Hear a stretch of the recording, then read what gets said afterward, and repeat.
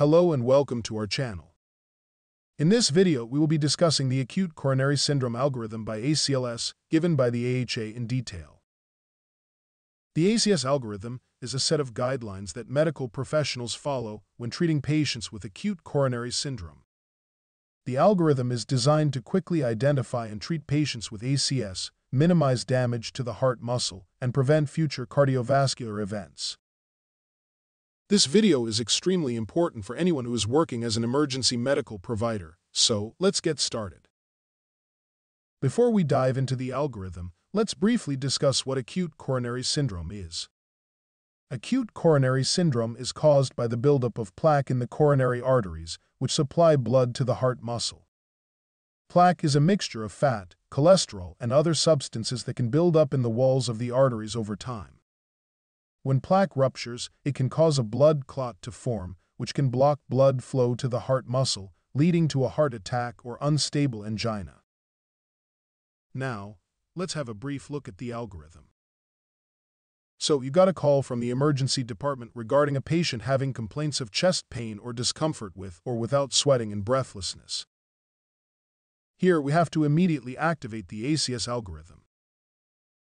The first step in this algorithm is the initial assessment of the patient.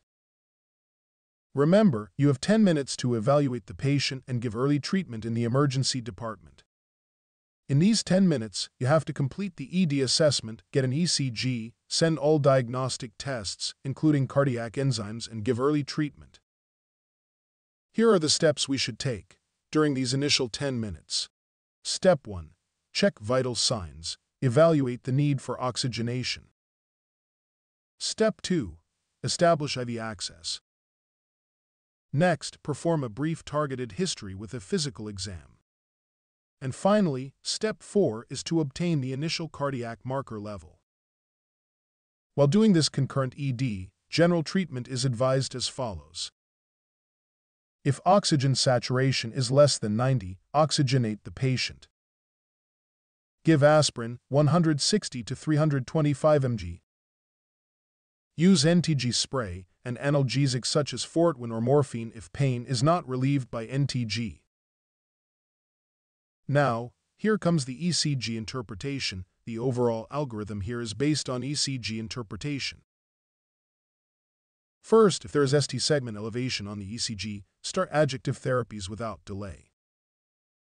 If the time from the onset of symptoms is less than 12 hours and there is no contraindication to fibrinolytic therapy, consider reperfusion. Here are two goals of reperfusion: fibrinolysis and PCI or percutaneous coronary intervention. We have discussed both fibrinolysis and PCI in brief in separate videos on our channel, or you can watch them from the link in the description below.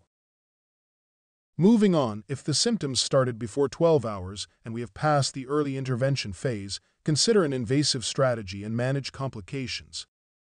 The early invasive strategy is recommended for patients with ACS with onset of symptoms more than 12 hours ago if they are at high risk of future cardiovascular events. High-risk patients include those with elevated cardiac biomarkers, ST segment depression on the electrocardiogram, or other evidence of ongoing ischemia. The benefits of the early invasive strategy for patients with ACS with onset of symptoms more than 12 hours ago include reducing the risk of future cardiovascular events, improving survival rates, and reducing the need for repeat hospitalizations. Now, coming back to ECG interpretation in the second scenario, which is non-ST elevation MI.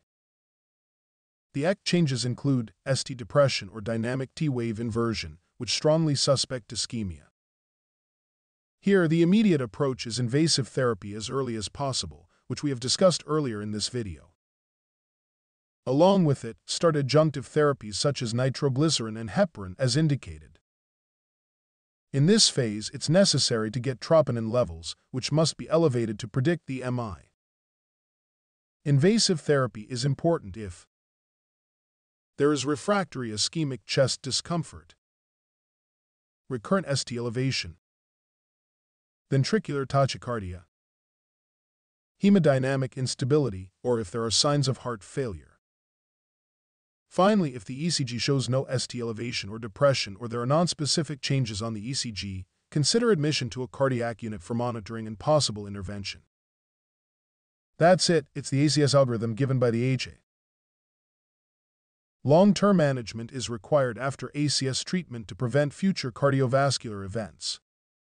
This may include making lifestyle changes such as stopping smoking, eating a nutritious diet, and exercising on a regular basis.